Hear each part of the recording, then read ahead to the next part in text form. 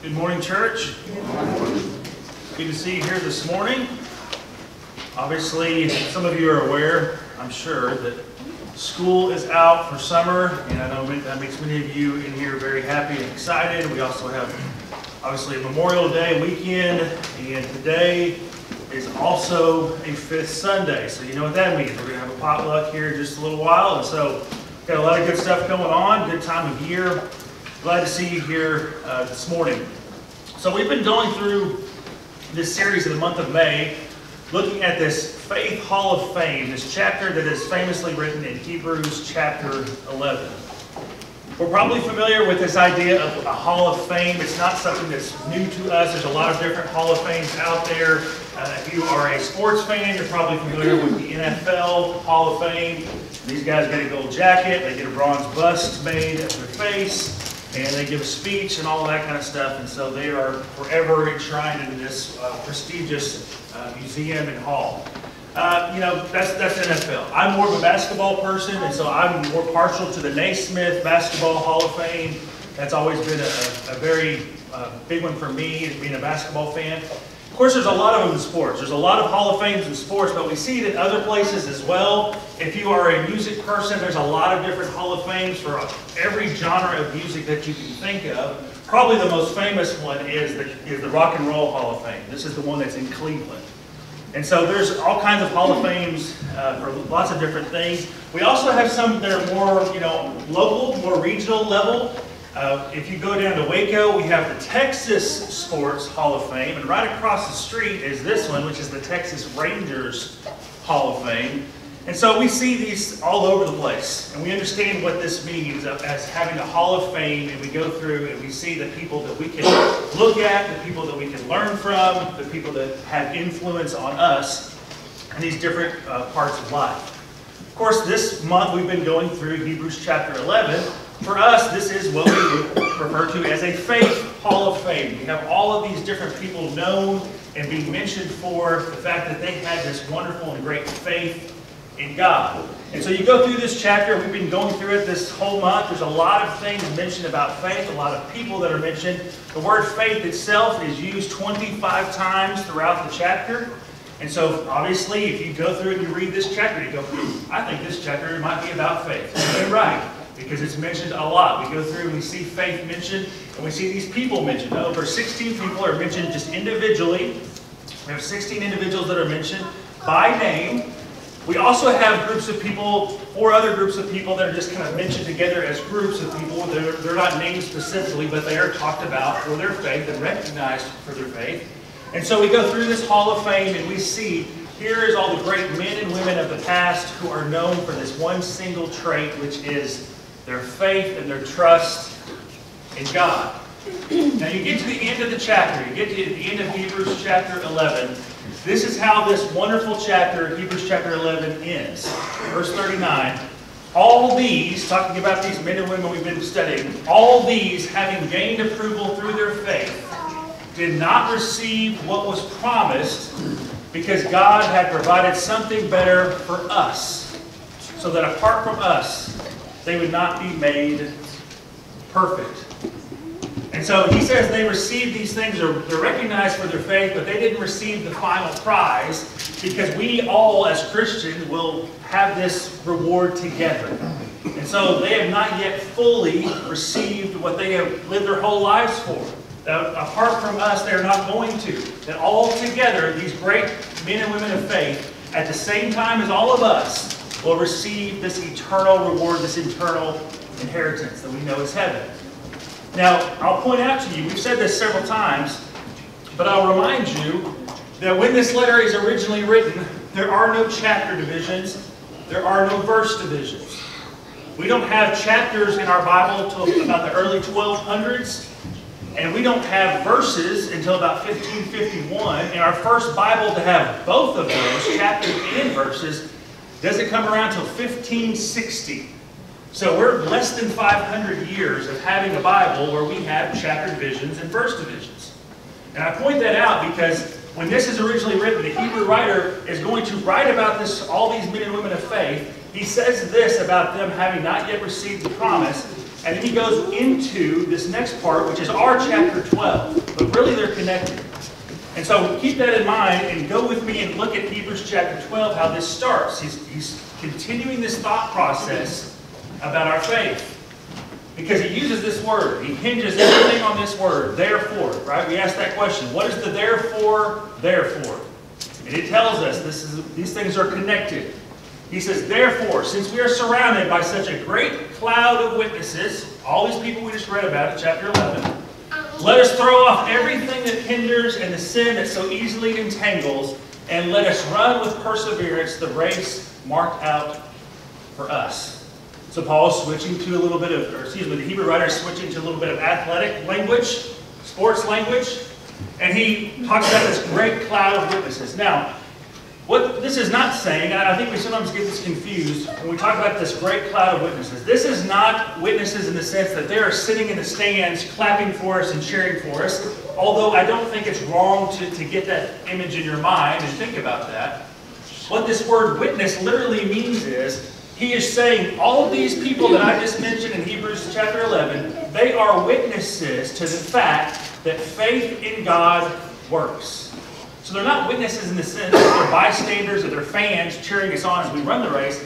We are to remember them because we look back on them as a witness, their lives as a witness, and say, yes, faith in God works, and so I will press on and I will do the same thing. I will live in faith. But then notice what it says in the next couple of verses. Let us fix our eyes on Jesus, the author and perfecter of our faith, who for the joy before him endured the cross, scorning its shame, and sat down at the right hand of the throne of God. Consider him who endured such opposition from sinful men, so that you will not grow weary and lose heart.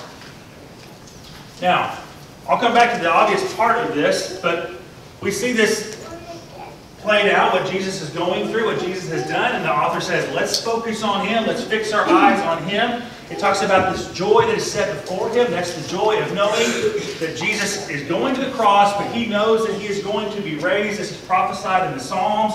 This is the joy set before him. He knows, despite the fact that he's going through this, despite the fact that he's going to the cross, he knows that this is going to accomplish the will of God.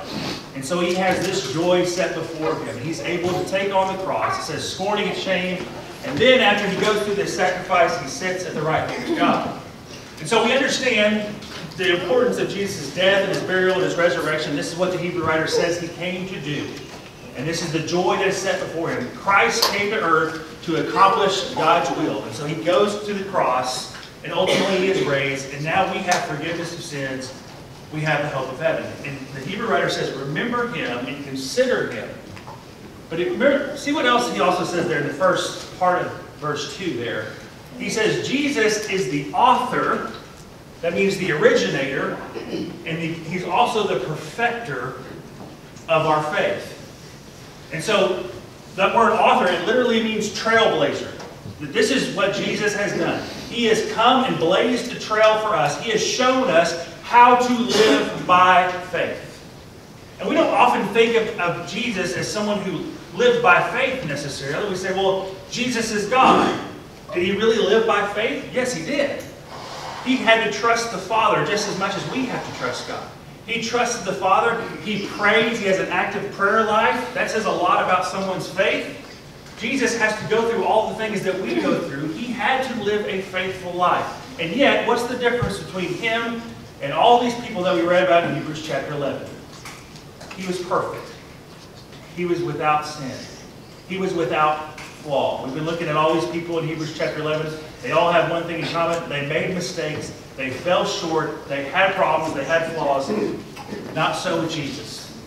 The Hebrew writer says he is the author and he's also the perfecter of your faith. Your faith, our faith, begins and ends with Jesus.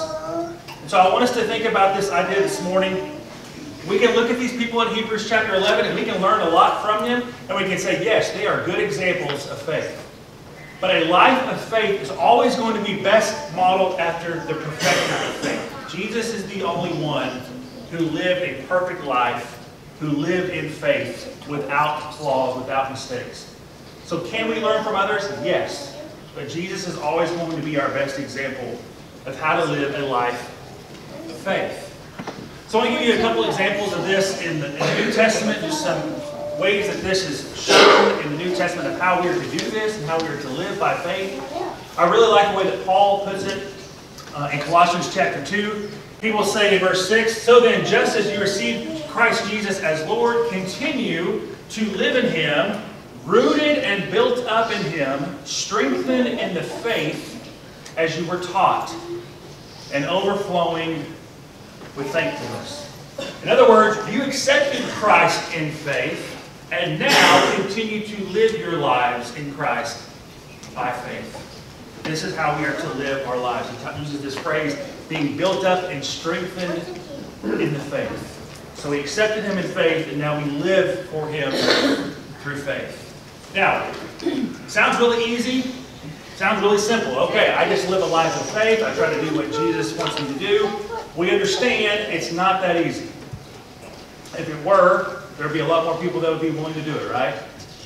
And Jesus tells His apostles early on, don't think this is going to be a cakewalk. Living a life of faith, living a life following in my footsteps, it's not going to be easy. He tells them up front.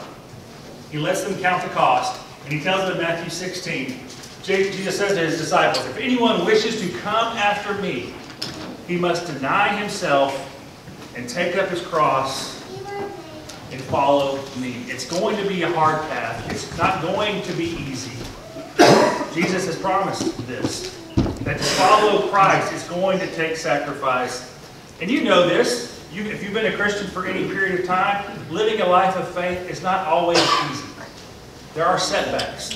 There are struggles. There are times when you fail and you fall. And Jesus is letting us know it costs a lot to follow me, to live in faith and to pick up your cross and to follow in my footsteps. And yet that is what we are called to. Here's another one in 1 John chapter 2. John simply puts it, "Whoever claims to live in Him must walk as Jesus did." That's the goal, right? Living a life of Christian faith, that we are to walk in Jesus' footsteps. We follow the path that He has trailblazed for us already. Now, I want to give us a quick, before we look at some application for this week, I just want to go back quickly and look at all the things that we have talked about as far as this series and looking at things this month. And we'll go back and look at the first week. Obviously, we looked at this person, and these are all these people from Hebrews chapter 11. We looked at Sarai the first week. She's somebody who tries to control things. She tries to control events. She tries to manipulate things in her favor instead of trusting God. You'll see this is kind of a very similar phrase, instead of trusting God. So she tries to control events. We talked about the idea that God is always on time, that our faith in God requires us to have a faith in His timing, to trust Him. And I don't know if you associate yourself with this. Maybe as we go through this list, you can see some of the things that you struggle with. And maybe you're somebody who is a control freak. Maybe you're somebody who has this issue. And this is what we learned week 1 with the example of Sarai. Week 2, we looked at Moses. We looked at him and how he had this moment of anger. And it cost him very dearly because he's not allowed to enter the promised land. He allows these things, his anger, his temper, to control his actions instead of trusting God and giving glory to God. And so we said we don't need to let the emotional control the spiritual. Make sure that we are not in our anger, that it's not causing us to sin and not be faithful to God. Week 3, we talked about Jacob, his example. And Jacob is known as somebody he lies, he deceives, he's very crafty, and he's deceiving people. And he does all of these things instead of trusting God. We looked at the fact that God gave the promise early on and said, Jacob, I'm going to bless you. The older is going to serve the younger. Jacob didn't have to do all this, and he does. He lies, he deceives. We talked about the idea that there is no scheming in faith. If you're living a life of faith, then you cannot be someone who schemes and lies. That you need to be authentic. You need to be real. That real faith requires the real faith. And last week, we looked at the example of David. And his main problem, we could look at sexual sin. We could look at the adultery. We could even look at the murder. But all of those things stem from the fact that he gets caught up in coveting. And so he covets instead of trusting God. We talked about this idea that when you want more of the world, then that effectively makes you have less of God in your life. And so we have to choose what we are going to seek. And then, of course, this morning, we look at all these things, and we take stock of all these people that we've looked at. And the one thing they had in common, again, is they had flaws. They had mistakes.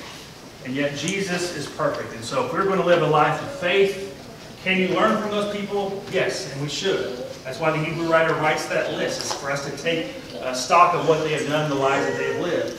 But Jesus is going to be our ultimate example in how to live a life of faith. So some quick application this morning. I know that I'm usually the person that stands between you and lunch, but it's also a little bit more, I guess, the risks are a little bit higher now. The odds are a little bit higher now. It's a fifth Sunday, so it's a little bit different. So I'll give you some application quickly this morning. The first thing being that we just need to be encouraged and to learn from all these people that have gone before us. So we can look at this list, we can read Hebrews chapter 11, and we can be impressed by the things that were accomplished in faith and through faith, and we can learn from them. And we should be able to learn from them and be encouraged by people who have had great faith. We also, again, while that's good, our best example, just like it's faith or any other characteristic we want to look at, our ultimate example is always going to be Jesus. And so we need to look to him. How did Jesus live a life of faith? How was he faithful to the Father? How did he react in certain situations?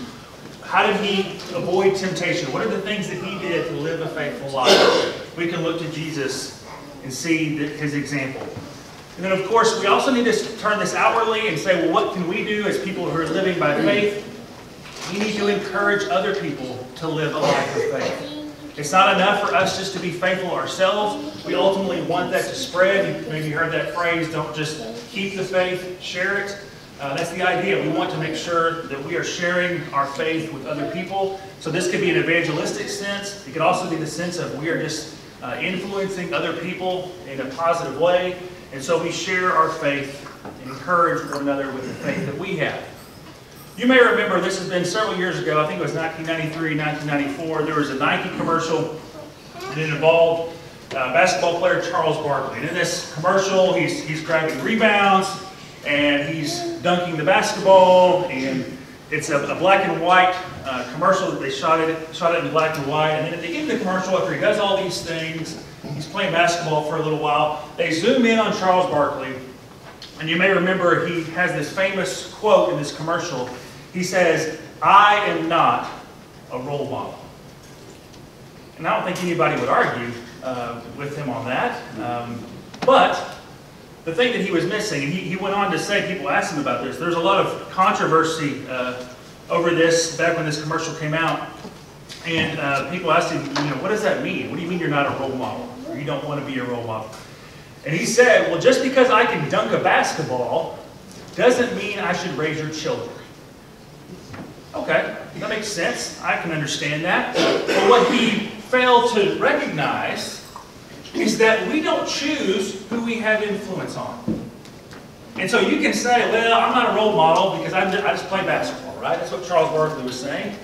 But if people look up to you and they learn from you and they follow your example, then guess what? You are a role model. And so just because we can say we're not doesn't mean that we aren't, in fact. And so we need to look at this and realize you may not think of yourself as somebody that people look up to, but I will tell you there are people in your life that are watching you. That you have influence on more people than you let on. That's so close. Maybe it's your spouse.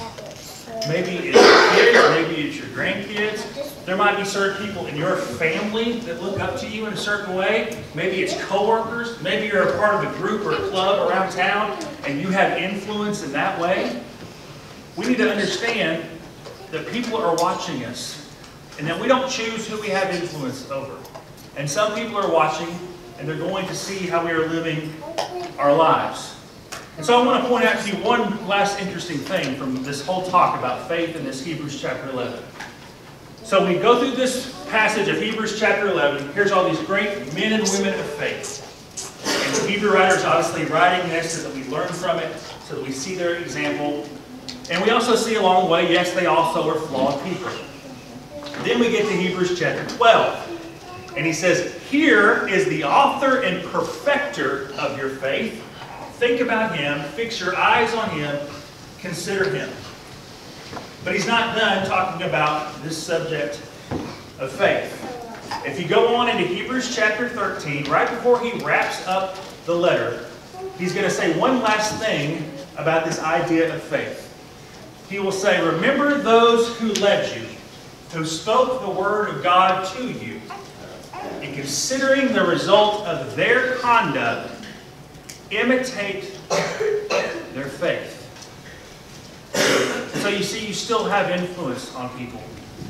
And you know this is true because people have had influence on you. And so we could go through this list in Hebrews chapter 11 and we can think of modern day equivalents for all of us. And so for every Abraham and Sarai, there's a Tom and Paula Lewis.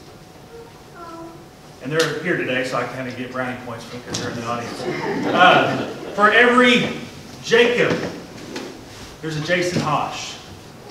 For every Moses, there's a Paul Jackson. For every David, there's a Jack Cummings. You have those people in your life that made a difference in your life and showed you what it is to be a person who lives by faith. And the Hebrew writer says, remember those people. Because this is a little bit different than Hebrews chapter 11, right? We don't know those people in Hebrews chapter 11. We don't have a personal relationship with anybody in Hebrews chapter 11. Now we know Jesus in chapter 12, but then in chapter 13 he says, there's people in your very own life who you can imitate their faith. And I want you to remember them and do just that. And so we see that a life of faith is best modeled after Jesus, after the author and the perfecter of our faith. And so it is true, yes, we have flaws, we make mistakes, just like the people in Hebrews chapter 11. But imperfect people can put their faith in the perfect Christ. And so I want to encourage you this week to be people who live by faith, because the roll call of faith is still being written. Let's pray together, please. Father, we thank you for this morning. We thank you for the opportunity to come and praise your name and to worship you, to give you thanks for all the things that you have done and continue to do for us.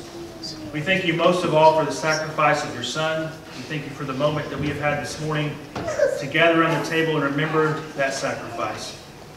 Father, we are thankful for the example that we have through all those people that we read about in the Old Testament, through all the people that we see in the pages of Scripture. Father, we thank you for the encouragement, the support that we draw from those things, from those examples. And yet, Father, we know that the perfect example of faith is your Son, Jesus. Help us this week to focus on him, to fix our eyes on him and consider his life.